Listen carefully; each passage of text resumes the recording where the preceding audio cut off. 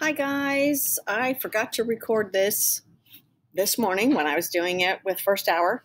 So I'm going to come back and hopefully do it just as exciting as it was when I did it First Hour. So, all right, we are on page 7. If you've already listened to Wednesday's lecture, we're on page 7. And we are looking at the failures of the Articles of Confederation. I think that's where I ended. And what will happen is as those things begin to mount, the economic problems, the debt piling up, lots of things will start happening to the people that live in these new United States, which leads us to the bottom of page 7, the most important rebellion in U.S. history. I'm going to say it's the most important. Typically during this time period, without these missing Wednesdays, this will be the first opportunity that we would watch a little clip of a movie.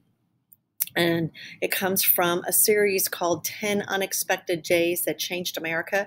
And this is actually the first unexpected day that changed America because it's so significant and important. So what begins happening to explain this rebellion called Shays Rebellion is during the Revolutionary War, the United States did not have money. They didn't have their own money. We didn't have banks. We didn't have currency.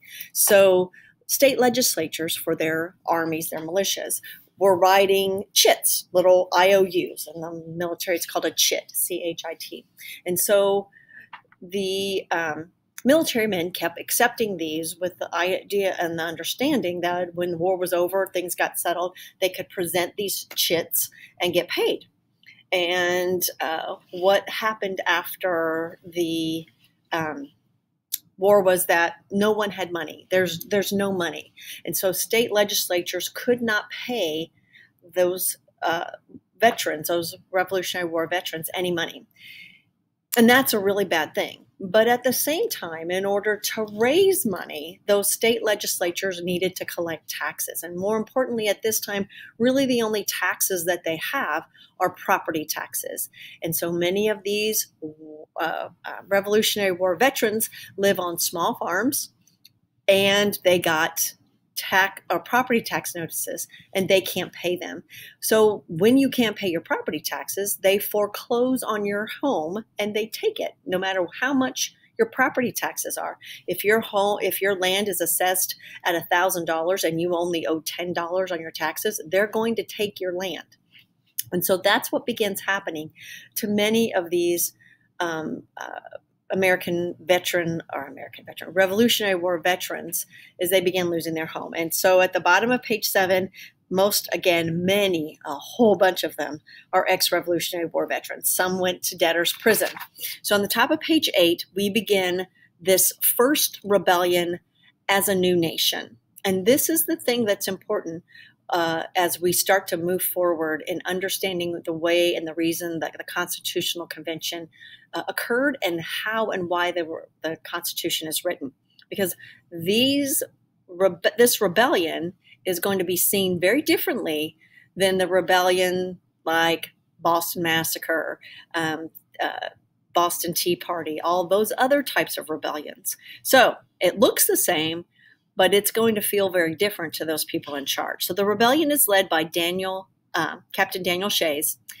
Debtors demanded paper currency, like we need money. And in 1786, Shays is going to organize farmers to march on cities. And it is really important that you should note that the tactics that they're going to use should sound really familiar to you, right? They're going to attack courthouses because that's where all the processes begin with foreclosure. They're going to tar and feather agents of the states. They're going to burn buildings. That should sound really familiar to you as to how the same types of things were dealt with during the American Revolution. So now they're going to march to Springfield. They're going to take over the courthouse. And when wealthy New Englanders hear all of this, they say, we're going to hire and fund a militia of our own. Forget this state militia. We're going to do that ourselves. We are frightened and afraid of this mob. And think again, mob. So In January 1787, Shays, 1,200 farmers marched on the arsenal. 4 farmers are going to die. The rest will be scattered. The revolt is over. And most importantly, Shay is going to be arrested, and the rebellion ends. The significance is big. The property class, think wealthy, feared that this revolution had created a mobocracy. So they began second-guessing themselves, like, what have we done? We've created these groups of people that think every time they don't like something, the course of action is to burn things, tar and feather things, shoot things, take over things. We can't let that happen, and we need to do something to stop that from happening. So it, again, is one of the most important rebellions because it directly leads us to the United States Constitution. Because what happens is this young man named Alexander Hamilton says, this isn't going to work. We need a strong central federal government. So Alexander Hamilton, under the guise of working to improve the economy, gets a commitment from several states that they're going to meet in Annapolis and rethink these Articles of the Confederation, rethink how they're working and retool them. And they show up. There's only 5 states show up, and Alexander says, this isn't enough. Let's do this again in a year in Philadelphia, and let's rewrite the Articles of the Confederation. So everyone sends delegates except Rhode Island. There will be 55 people show up in Philadelphia, all appointed by state legislatures with the intent, governing idea to overhaul the Articles of the Confederation, to rethink them, retool them. But the express extent is to redo the Articles of the Confederation. That's not what they do. So 55 delegates show up on May 25th in the State House, and we know they know what they're doing isn't what they were supposed to do because all of this is in secret, right? They close up the windows. They don't have any minutes recorded. Every other one of these constitutional conventions, not constitutional, every one of those First Continental Congress, Second Continental Congress, we know everything because there was a secretary that recorded minutes. There is not a secretary that records the minute and it's one of the very few that isn't, mostly because we know that's not what they were supposed to be doing, and they knew they weren't supposed to be doing that. Most of all 55 delegates, high prestige. They were conservative. Jefferson is in Paris having the time of his life, getting ready to participate in the French Revolution, and also running away from the American Revolution, so he didn't have to fight. But these are all like-minded men. They specifically, on purpose, did not invite strong nationalist revolutionary figures like Sam Adams. Once the revolution is over, Sam Adams is just dismissed and left by the wayside. He does not get to participate in any national events. He is a state legislature, and he doesn't get out of Massachusetts. Washington's going to be elected the chairman, again, based on his reputation from the Revolutionary War. Madison's there. Ben Franklin is there again. This is going to be Ben's last hurrah. He sleeps through almost the whole thing, but he wakes up at really important times. And again, on the top of page 9, sessions held in complete secrecy. Secret, like nobody's talking about it, nobody's writing it. The only reason we know anything at all is from James Madison's diary. And that leads us into James Madison, father of the Constitution. 3 major concepts that Madison brings with him that becomes part of the Constitutional Convention. National government should be stronger than the states. They realize at this point that experiment with having a confederation of 13 equal states does not work. It doesn't work. People don't do the states don't do what they need to do. There's no one that's in charge. And so it makes it too difficult to run a country in that way. So they know they need a strong national government. And this is really important. And you need to highlight this because this will become a major factor as we continue forward, that the federal government draws its power from people, not states. And that's why the Constitution begins, we the people. instead of we, the United States of America. It's not unintentional that it begins with we, the people of these United States. And it's really important that we know that straight away.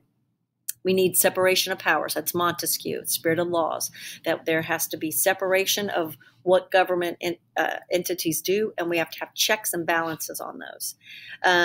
James Madison, again, the father of the Constitution, he did not write it by himself, but he's given that because his diary is where we get all of the information from. So Articles of the Confederation are gone. Done, over. We're not even going to try to mess with that. We're going to start all the way over. It went against Congress's explicit wish to revise the government, not replace it. In effect, U.S. government was peacefully overthrown. That's what some professors teach, and it's kind of crazy, but I just put it in there just for the sake. So first big issue, representation. How are states going to be represented in this new federal government? And we've got two plans, a large state and a small state. And hopefully that says it all to you. Large states with giant population, they want representation. So the more population you have, the more people that you, or the more representation that you have. And large states love that. Pennsylvania loves it. New York loves it. Virginia loves it. But our small states say, no, that's not fair. We're never going to be able to have the population that you do because our states are small and we can't grow or increase our size. We're locked in. Our state can never get any bigger. You guys can grow and grow and grow. So they said everybody should have an equal amount. And so what we get on the top of page 10, what is the first and most important part of the history of America, that here I'll add my side note, that has somehow been lost in the last couple of years, this idea of compromise. Compromise doesn't mean weakness. Compromise doesn't mean giving in. Compromise means recognizing that there are ideas that are worthy on both sides and that we need to come to a mutual agreement. Government has to be run on compromise. It has to. And for most of our history, it has. And this is the beginning, this great compromise, sometimes known as a Connecticut Compromise. It's produced by Roger Sherman. He's like, let's do both. We'll do both. We will have a bicameral Congress, a House of Representatives, based on representation. So that's based on population. And then the upper house will be the Senate. Everybody gets two. Everybody, no matter how big, how small, you get two. That representation is very important, and that the representation represents the people. And it's also very important to note in your notes on 2C, every single tax bill originates in the House. Every tax bill. The president doesn't have a budget. The Senate doesn't have a budget. Everything with taxes comes from the House. It has to, because that's the representation of the people. And you should, again, cause and effect. Why did they say that in the House of Representatives? It wasn't just a willy-nilly, let's spin the wheel and pick one. It was the idea, again, of why these colonists began their quest for independence in the first place. Taxation without representation. And so taxes are going to always come from the House of Representatives. And even in state assemblies, it always originates in the House of Representatives, the same. They knew they needed a strong, independent executive branch, and that will be a president. It takes them a long time to figure out what to call them. The president is the commander-in-chief. The president has wide powers to appoint domestic offices, including judgeships, and most importantly, electoral college. I would put a big box around the electoral college. So what did Shays' Rebellion teach these rich white dudes? We can't leave the power to the average person. Why? Because they are easily swayed by mobs. And so we must somehow have some kind of way to override or oversee a popular election. And we can't let people vote that way. And so the people that are going to vote for the president will be the electors. And those electors are based on representation in the House of Representatives and the two senators. So you add all those up together, that's how many electors you have. And the electors are required in almost every single state to vote for, to cast their electors to whoever wins the popular vote in their state. And for the most part, that's always happened. The next issue is going to be North and South, and that's the institution of slavery. How are slaves going to be counted? The South says, but they are people, their population, they should count. The North says they're not citizens. They don't get representation, and they're not citizens. And the South understands if we don't get to count these people, we're going to upset this slowly important balance of power. And we're going to be discussing that balance of power forever and a day as we lead up to the Civil War. This balance of power to protect, for the South, it's to protect the institution of slavery. And so this compromise is called the 3/5 compromise, in which we inhumanely say that an African slave, an enslaved person, is worth 3/5 of a person. And thus begins this continued quest of dehumanizing the institution of slavery. And so the South gets what they need, that population with including enslaved people, and to increase that balance of power. Those of you that have seen any of Spike Lee's movies, he has two production companies that I know of. One is called 40 Acres and a Mule, which you'll understand that one when we get to the Civil War. And then the other one is called the 3/5 production, I think, which is from this 3/5 compromise. I'm dressed like this because today's Western Day, so this isn't my normal kind of plaid shirt attire. At the top of page 11, it is very important to note that the fugitive slave provision allowed Southerners to cross state lines to get their property, and that's important as well. Checks and balances on page 11. That is Baron de Montesquieu, Spirit of Laws. You have to know his name for this course as well. We've got three branches of government: the executive enforces, legislative makes, judiciary interprets. And one of the most important things of all of this is what's called the elastic clause. Article 1, Section 8, paragraph 18. Congress shall have the power to make all laws which are necessary and proper. This is what has created or has allowed the document of the Constitution to be what's called a living document, that through all of our nation, through all of the things that has changed our nation, and I'm not talking about any real social issues. I'm talking about space flight. I'm talking about cars. I'm talking about the internet. I'm talking about immigration, every possible thing that you can think of, because the Constitution says Congress shall have the power to make all things necessary and proper. So whatever is deemed necessary and proper for running the government, the Constitution allows that. And it is the great intelligent foresight of the creators of this document to understand we're not going to know everything, and we need something in there that will provide for everything. And so this necessary and proper clause is really vital and important. And then the last that we got to today is the supremacy clause, that the federal government, the Constitution of the United States, is the supreme law of the land. It supersedes state constitutions. It is the federal government's constitution that is the law of the land. When members of the military join the military and they take their oath, they don't take an oath to the United States. They take an oath to uphold and defend the Constitution of the United States against all enemies, foreign and domestic. Not I take an oath to the flag, to the country, to the president. It's to the Constitution. And be that also, that's what the president takes an oath, to uphold and defend the Constitution against all enemies, foreign and domestic.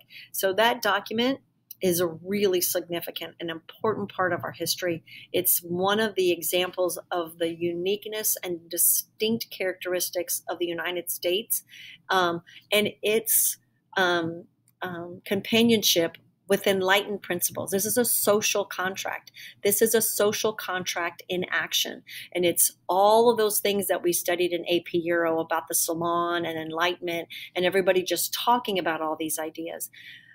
The citizens and the men of the United States of America put those ideals in action. And so, again, it is something to be very proud of your country, that these men with these grand ideas of democracy and republicanism were able to do that. And that this same document is still what we use today. It's amazing to me. It gives me goosebumps.